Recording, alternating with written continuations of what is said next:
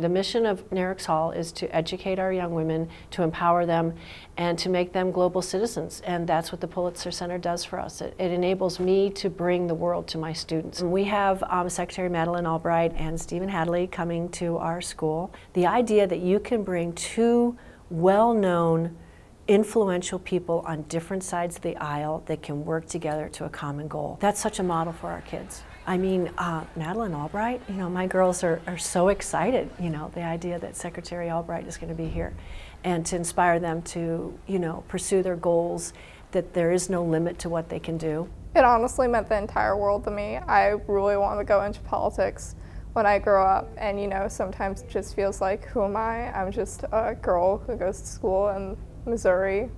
No one really is asking for anyone to come out of here and change the world, but knowing that they noticed our school and thought that we were worth speaking to, there are no words to express what it meant to me. To have the first woman Secretary of State here in our school building was probably one of the most thrilling experiences of my life. It's something that I'll never forget.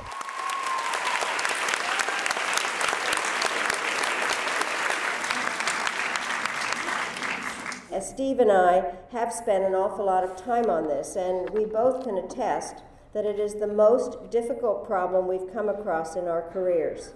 Because this is not just a crisis in the Middle East, it is a crisis of the Middle East that is affecting the entire globe.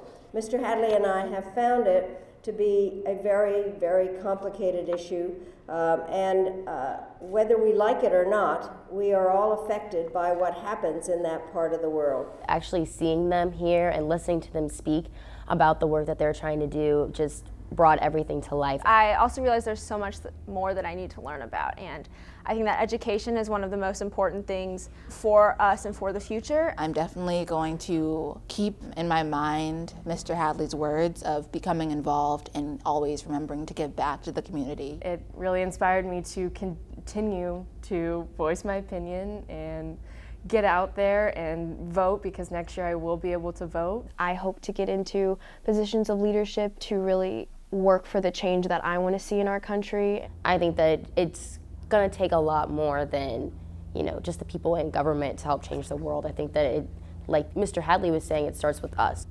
We shouldn't stop necessarily because someone else disagrees with us. We should continue to fight for what we believe in.